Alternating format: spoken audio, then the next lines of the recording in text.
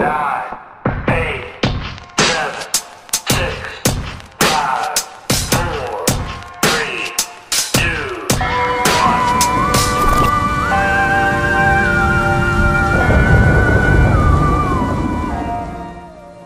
1. Good morning, Belvedere Bucks. Today is October 17th, 2023. I'm JT Gordon. And I'm Elisa Garnacha, bringing you your weekly news. Can you guys feel it? The spirit of Halloween is among us. Yeah, it's crazy to think that not too long ago we completed our first month of school, and now it's October. So here's a really quick recap on what happened the first month of school. We had homecoming 2 weeks ago, we had our first couple football games as well as volleyball games, and the semester's coming close to end, and that will wrap up the first month of school. We had also PSATs last week. Hope everyone tried their hardest, and the seniors had a nice day off, because I know I sure did. And not to mention Mr. Lewis and some other teachers shadowed the students to get a better understanding. We had an interview with Mr. Lewis and asked him some questions on why he did it. Now let's focus on this week. We have some good news, Bucks. We have late start tomorrow, so we'll see everybody at 8:50. We also have after-school tutoring Tuesday and Thursday, from 3:15 to 4:15 after school. And now that it's October, our school is putting together an epic Halloween event for you guys called Haunted Hallways. It starts at 3:15 and ends at 6. There will be candy and other fun games. The girls' bowling coach is setting up bowling. There will also be a haunted theater that the Thespians Club is putting together. So make sure you guys stop by to support your fellow Bucks, and now on to KJ and Cielo for sports. Thank you for watching, Bucks. Like, subscribe, and join us for next time. Hey Bucks! Welcome back to your BNN Sports segment. Today we have a special announcement to make. Along with lots of other wintertime sports, girls bowling is returning and needs you to join, girls. If you are competitive and you love bowling, we strongly suggest that you head to Mr. Humphrey's room in room 46 to sign up for it. But that's not all the winter sports that will be upcoming in the next months. Other sports also will be starting up soon. The first day of girls basketball tryouts is October 30th inside the main gym. Now looking at our senior night football game against Auburn. JV won their game 20-0, while our varsity lost theirs 8-19, but still gave us a great show for our seniors attending the game and our final home student section.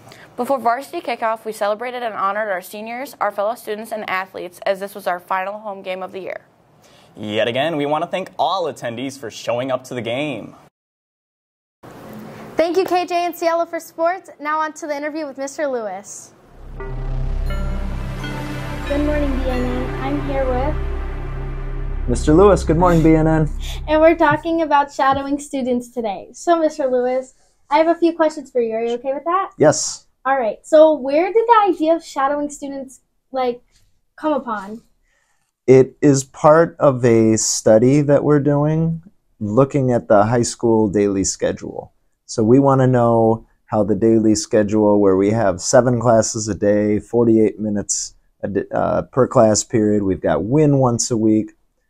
Does that really help students learn? Is it make it a positive learning experience here at high school? Or are there opportunities to improve? So we thought that in order to really do a good job of this, we need to know what it's like to be a student throughout an entire day. So that's why we came up with the idea of shadowing students. And how does a teacher get picked to shadow a student? That's a great question. So we have a committee that of staff has some members here from BHS, from Belvedere North High School. We have some central office representatives. So it's members of those the committee that were invited to shadow students. So, are we collabing basically with B North as well as to do as a study? We are. So they did the same thing the same day that we were shadowing students. They were shadowing students as well. And did you learn anything from shadowing students? Did it take you back to high school, or?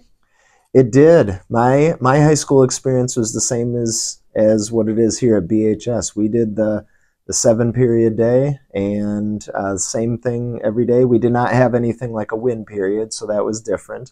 But for the most part, it was the same. Did you see that any students was there any struggles throughout the day, getting to classes? I know the hallways can be really, really busy, so. Yeah, we did go from the foods wing all the way up to U.S. history by the Yeah. library, and we didn't have time for a break there. But for the most part, we had a little bit of time during passing periods. So did you learn anything to change for next year to improve the schedule? There were a couple of things that stood out. One is it goes really fast. So you get into class, you start getting into something, and then it seems like the day is over. You know, and Mr. Stewart, he can verify this. We were really close to coming back in kickball in 7th hour, but then we ran out of time. Otherwise, we would have come back and won that day. So that's definitely something, is the pace. And our teachers do a great job of planning lessons, and there's some meaningful things going on, hands-on things. But also what I noticed is, and this is just the nature of the schedule, is the things aren't really connected. Like what we're talking about in 1st hour, I have to like switch my brain to think about something completely different in 2nd hour, and then I've got to switch it again to think about what I'm doing in 3rd hour. So I was cutting potatoes in 1st hour. I took a test on the Revolutionary War, I think, 2nd hour, and then 3rd hour is learning about pre-calculus. So it was a lot of brain switching throughout the day, and that can take a lot of energy.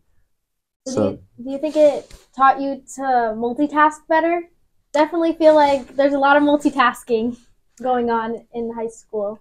Yes, I agree with you that it does require you guys to manage a lot of things in your heads at once. So I only had to do it for one day, and that was one thing that Jason and I talked about, is this is what you guys are doing every day and have been asked to adapt to. And that's why the shadowing was so important, is we have to step back and ask ourselves, is everything about this setting students up to be successful after high school? And I'm sure we're going to find that there are some parts of it that we want to keep, and there might be some parts of it that we say, you know what, if we modify this, it's going to make it better for students. So is this a one-time thing, or are you thinking that we'll recap over this again in the spring? You mean the shadow days? Yeah. Right now, we don't have any additional shadow days planned. We may do it in the future, but in terms of like this committee, I think that's all we're doing right now.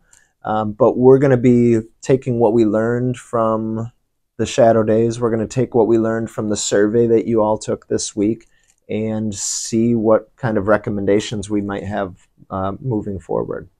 All right, that's all I have for you. Thank you for your time, Mr. Lewis. Thanks for your question, Z.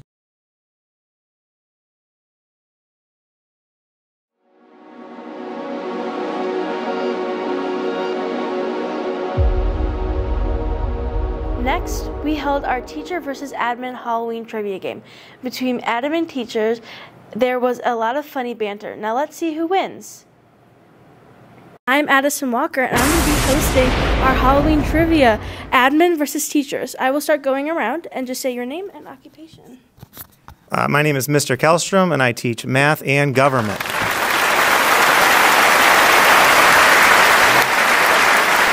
My name is Mrs. Johnson, and I teach Spanish only.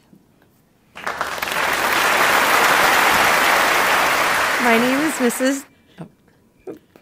name is Mrs. Jevremovic, and I teach drafting, activities in technology, and algebra.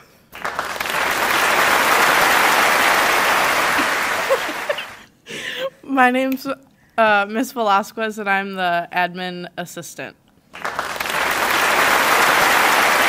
Hi, everyone. I'm Mrs. Wersinski, and I'm one of the assistant principals. Hi, I'm Mr. Hanson, and I'm the Dean of Students, and Star Wars is cool!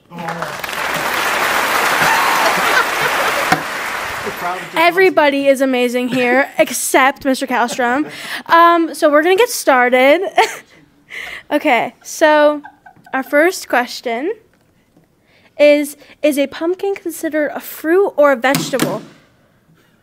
I think we had Mr. Kallstrom. It's a fruit. A fruit? All right, let's see. It is a fruit. Right. That is 1 point. That is 1 point to our teachers. Next question. What is the most popular Halloween candy? we have Mr. Hansen. M&M's. Is it M&M's? No, the answer was Reese's. That was my guess, Hanson. All right, our next question. What is this nostalgic Halloween movie? If I need to move it around.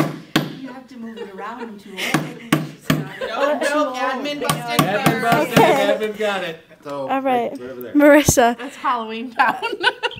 The answer is Halloween Town. Yay! So that is 1 point for our teachers and 1 point for our admin. Don't worry, guys. I got this. Yeah, good. Is Nightmare Before Christmas considered a Halloween movie or a Christmas movie? To our teachers. I'm going to go with Christmas movie. The answer was a Halloween movie. Do we get a point for being wrong? Should we do We didn't get a point for Reese. Then we have to get Reese's. So it's 1-1. 1-1? All right. Just trying to get us more points. How big is the largest recorded pumpkin? Is it 1, 278 pounds, 2, 5,749 pounds, 3, 7,947 pounds, or 4, 2,749 pounds? 1. Okay. The answer was number 4, 2,729. 2,000-pound pumpkin. Yes. That is crazy. That is huge. Let's take away Mr. Hansen's buzzer. Yeah. Wow. They're turning on each other. He's Look gonna at say that. it before his team has Stay chosen the united, right teachers. answer. Stay united. What is the most popular Halloween costume of 2023? That goes Miss Rosinski. Mario. Is it Mario? That does sound about right. It is Ken and Barbie. Oh, Ken and Barbie. From here, it looks like Mario. It does. See, I didn't see it because, like, I thought they're buzzing in before I even get to see the thing. Okay. Well, this is the answer.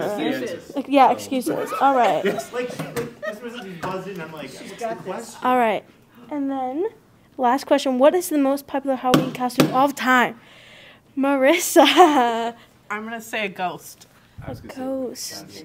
For our last question, because it's our last question, I want to give everybody a chance to guess, and then I'll say if you're right. Because I feel like we can even out the playing field here. Because I think it's 1-1 still. Okay, so what do you think it is, Mr. Hansen? I was thinking a witch. A witch. Ms. Rosinski? Skeleton. Ghost. I was witch. Witch? Yeah, witch is what I would say.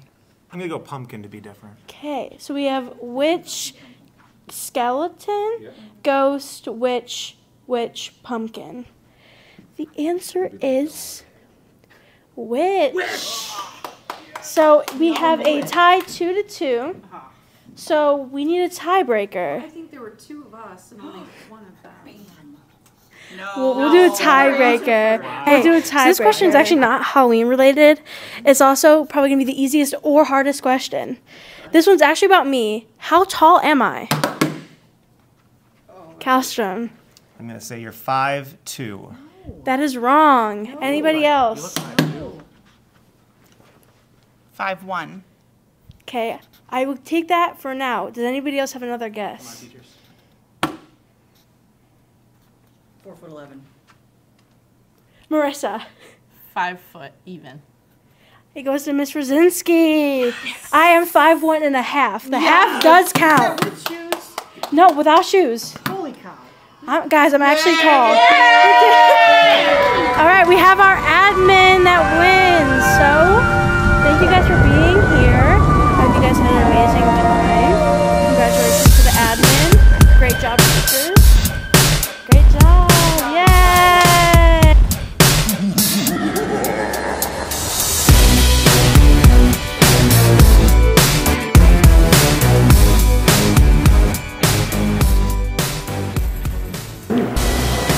Thank you for watching, Bucks. Like, subscribe, and join us for next time. Go Bucks!